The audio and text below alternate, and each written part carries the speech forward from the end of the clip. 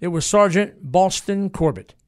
At 5'4", a 32-year-old, 4-year veteran with a military record for outstanding bravery. As a young man, he married, but was emotionally devastated when he lost his wife and newborn child.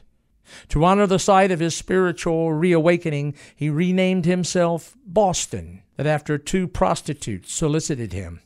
He decided that for the rest of his days, he would rid himself of any future temptation. To do that, he returned to his room, took a pair of scissors, and cut off his testicles.